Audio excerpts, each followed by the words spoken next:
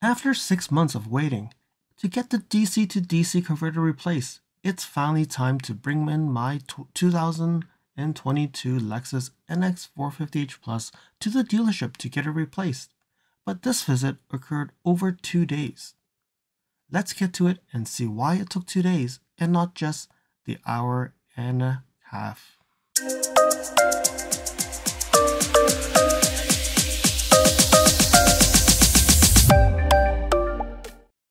Hey, it's LSFT here today, and today I'm here to provide an update on my ownership experience on the 2022 Lexus NX450h Plus. This time, visiting the dealership is one extra visit outside of any regular maintenance schedule, and this time it's for a recall job to be done. If you followed me on my channel, you would know that this is actually the recall, and it's related to the DC to DC replacement, which if not done could actually cause or increase the risk of a vehicle fire. So I'm glad that this actually got done before the recent deep freeze in where I live. And I know some places in the southern states you've also experienced similar temperatures. It's actually quite interesting because we definitely know something is wrong. Global warming is really a thing. So where I live, it's actually been minus 18 degrees Celsius, and with the windshield, it can go down to minus 26 degrees Celsius. And Lexus has recommended to not charge the vehicle if it actually goes down to 5 degrees Celsius. So you can see that it's way beyond that. Follow me on Instagram at LSFTvideos. You can see updates on my experience with the NX450h Plus, which may not be shown on any future videos. You can reach out to me via direct messaging if you have any questions on your Lexus. If you like this video, you can provide me feedback in the comments below, like this video, share it with your friends. This definitely will help with the YouTube algorithms. Press the subscribe button and bell icon and get notified when new videos show up. And lastly, visit my Amazon storefront before you purchase anything from Amazon, or you can purchase products from the list on the items that I've been using with my vehicle or at home. Anyways, as usual, I will go through the service invoice to see what has been done and then talk a little bit more on the reasoning why things are being done. Alright, so in the introduction I said that this recall job took 2 days. Well, I arrived at the dealership for an appointment at 8 a.m. and I picked up the car the second day after work. So the biggest reasoning was because that there was more than just the DC to DC converter that was done in my vehicle. So the service invoice, seeing on the screen right now, you can see that the first item was the RF4 DC to DC converter, and it took 1.3 hours to get done. So what they did was they replaced the DC to DC converter, and because this DC to DC converter requires the mechanic to have a hybrid license to actually do the job. So not every mechanic or technician in the dealership can actually get this job done. So that could be another reason why certain things can only be done by certain technicians and time could actually delay it a bit. And you can see that there is no price to this because Lexus will be paying for this recall. So the second item here is just that there is a courtesy car. So I did get a courtesy car. I got a NX350, and after driving it, definitely I really like my 450h Plus much more. And the third item here, it says Lexus vehicle inspection. So I'm assuming that they just did an inspection to make sure everything was working properly after the job was done.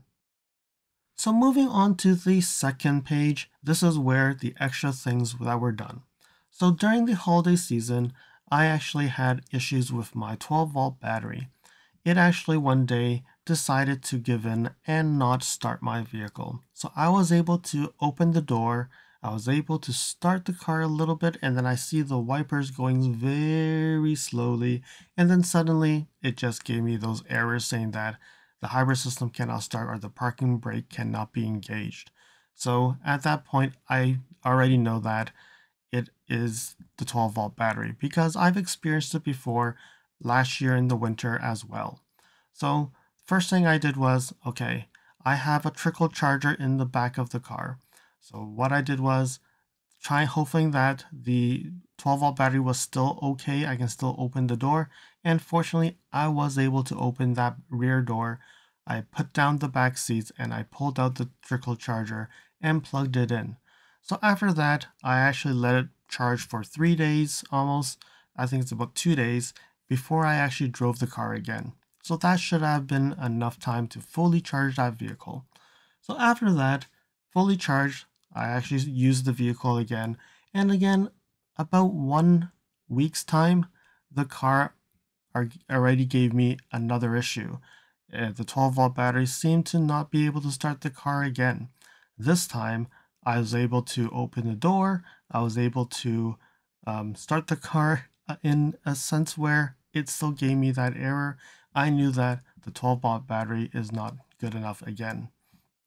So at that point, again, pulled out the trickle charger, charged the vehicle again. So when I was looking at, okay, I drive short distances. But during that holiday season, I did not really drive that many short distances. I actually drove, if people know where the GTA is, I drove from northern Richmond Hill to Sherway Gardens, which is in the Etobicoke. That's about like a 45-minute drive. And going there and coming back and during that week. So that didn't seem to be right. So I was actually monitoring the 12-volt battery, and at that time I went to the dealership and told them that it actually required a boost 2 times during the holiday season.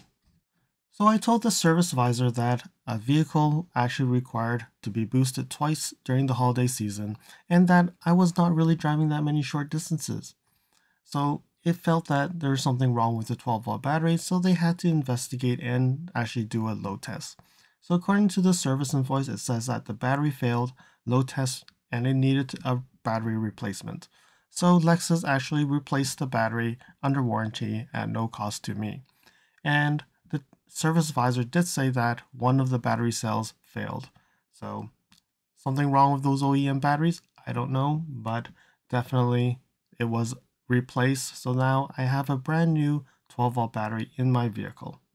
I'll talk a little bit more about the 12-volt battery after I've gone through the invoice. So then the next item here you see check and report on wireless charger. So you've heard about me talking about the wireless phone charger. Doesn't work on the iPhone 14, doesn't work on the 15 Pro Max, doesn't work on my Google Pixel 8 Pro. So what is the use of a car charger, right? Well, so finally they gave in. I actually asked that, can I try my phones on a 2024 NX model? And the service provider said, okay, I do have an iPhone, and then it seems like they knew something about it.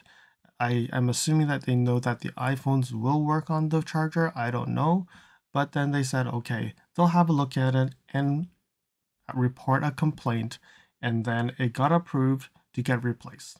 So it was related to this wireless charger that caused this visit to be 2 days because they did not have it in stock and they had to order it from Lexus Canada. And Lexus Canada had it in stock, so they were waiting for the shipment of the part and then install it the next day. I will not be going through the wireless charger and how effective it is in this video because this video will become too long and you'll get bored to death. So stay tuned to the next video where I'll be talking more about that wireless charger and see if it actually has improved or it's the same wireless charger that we had when it came from Japan. Alright, then the next item we had was quality control inspection. So they had to do a quality control just to make sure that everything that was done was good. So that was done by another technician just to double check that the car was done and everything was done properly. So as we flip over to the next page, you can see that this page has nothing. It only says that the total invoice is 0. Which is good news, which means everything was done under warranty and this visit was just purely getting things corrected. So I'm hoping that most people who actually get their job done are done through warranty and there is no charge and you'll be more happier after you leave the dealership. Alright, so I've gone through the invoice service, and there's not much to talk about the DC to DC converter. It's just saying that it's been replaced and that now I can charge below 5 degrees, and as recently it's gone down to like -12, -18, and I've actually charged outdoors when I went to the office, so everything seems to be going well. Alright then, now let's look into that 12-volt battery. So what did Lexus, the dealership, do? What did they replace the battery with? So first things first, they replaced my battery and they actually helped me install the trickle charger cables as well. So they took them out and put them back in. So they didn't just say, okay, it's not OEM, I'm not going to put them back in. So they definitely helped me put those red and black cables back into the new battery, which is good for them. So I don't have to go and do it again, which is great, so because now I can still trickle charge this battery, but I haven't done it yet. Alright, first impression was it felt that the battery was a bit smaller, but when I looked at the specs, it was actually not small as we thought. So first impression when I opened up the cover, it felt like a smaller battery. So I put the batteries pictures side by side, so the right one is the old one, and the left one is the new one. So you can definitely see that it's a little bit different in design, even though the stickers are different. But even when you look into where they have the stickers on the lower part, there's a light indicator. I don't see the light indicator here anymore. And that the battery is definitely different. And this one that I have on the left side, which is the new battery, it felt like more of a North American made battery versus the one on the right is a Japanese made battery. So shoving my phone into the battery compartment, you can see that it says Lexus Genuine Parts. So it's definitely a Lexus genuine battery and not an aftermarket one, definitely an OEM one. And then on the other side, we see Premium 84. So this is a so-called 84-month battery, and the part number is COPBS8497R.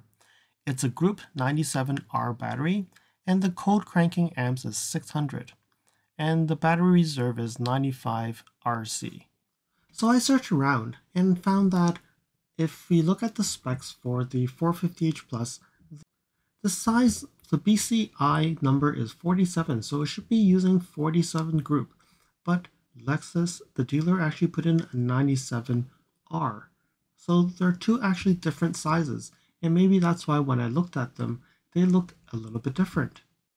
So purely looking at the difference, the BCI 47, which is the OEM one, is 245 millimeters by 175 millimeters by 192 millimeters. And the one that Lexus put in, the 97R, is actually larger at 252 millimeters in length. So I thought that it was actually smaller, but in fact, it was about 6 millimeters bigger. And I didn't even notice that. But you can tell you 6 millimeters is really 0.6 centimeters, so you really won't know the difference. So I think that's why they chose the 97R, because that is the closest one that they can fit into the vehicle. I am no 12-volt battery expert, but I'm trying to compare this old battery compared to the new battery, which one's actually better. So you can see here we have a 20-hour, 60 amp hour battery, and it says CCA 345A. I don't know if it's 345 amps cold cranking amps or what it is. I don't know how to decode this. So I went around and tried to understand a little bit more. And then if you know more, please leave in the comments below what does this all mean and what is the cold cranking amps for the old battery. So one thing I looked into was I went to UK and looked for a battery company. So I picked the NX450, and you can see here it comes with a 20-hour 62 amp hour battery, and it has a 550 amps. So that's the cold cranking amps. And it has EN. So I'm assuming right now the old battery only has 345 cold cranking amps. I'm hoping that that's correct. But if you look at here, it does say that if you picked a 62 amp hour, 20-hour battery, you get 20% more capacity and better power. And that gives you 550 amps of cold cranking amps. And if you upgrade to the 640 or the 600, you can definitely see that the numbers are different. Now it goes to a 65 amp hour battery. And as I continue to dig, I think I found the supplier for Toyota. When we actually brought the car from Japan, this is the battery that we're getting. You can see here they have the 340 LN0, they have a 375 LN2. So the battery that we got was a 360 LN2. Okay, the 370, from what my understanding is, that is the grade, the performance grade. So according to their brochure, you can see here they say 375 LN2. LN2 is actually the size. 375 is the performance ranking. All right, so the battery that we got from Lexus was 360 LN2. So I got some references here. I don't see the 360 LN2, but I do see a 375 LN2, and it says it's a 60 amp hour for 20 hours, which is exactly the same as what we have. And the cold cranking amps is 550, and the reserve is 87 minutes. So when you look at that, and then you look into the battery that we had, it said 345 cold cranking amps. And if that's the case, then we compare this back to what I got changed with. It does feel that the 600 cold cranking amps is definitely better than what we have in this old battery, the 345 amps. So from looking at it, the battery that they replace looks like a better battery, and hopefully this will not happen again. Again, I'm not a 12-volt battery expert, so if you know more about it, please leave in the comments below and let me know. Do you feel that this new battery that I just received is a better battery than the original battery that came with the vehicle? So there we have it. This is the DC to DC converter replacement, which took 2 days, but they fixed 3 things, right? They replaced the wireless charger, they replaced the 12-volt battery, and hopefully that's a better 12-volt battery. And on top of that, they actually did the DC to DC recall. And of course, they did a car wash, and then I got my vehicle back. If you're interested in knowing the replacement of the wireless charger, stay tuned to the next video, and where I'm going to dissect a little bit more, go deep into does the new charger work with the phones that I own. So it would be the iPhone 14 Pro, the 15 Pro Max, or the Google Pixel 8 Pro. I hope that you found that this video was informative, and until next video, drive safely. Thank you for watching. If you liked this video, please comment, like, share this video, and if you want to see more videos like this, you can subscribe to my channel and press that bell icon to get notified when new videos are posted. And if you'd like to support this channel, you can provide me a super thanks. And until next time, cheers.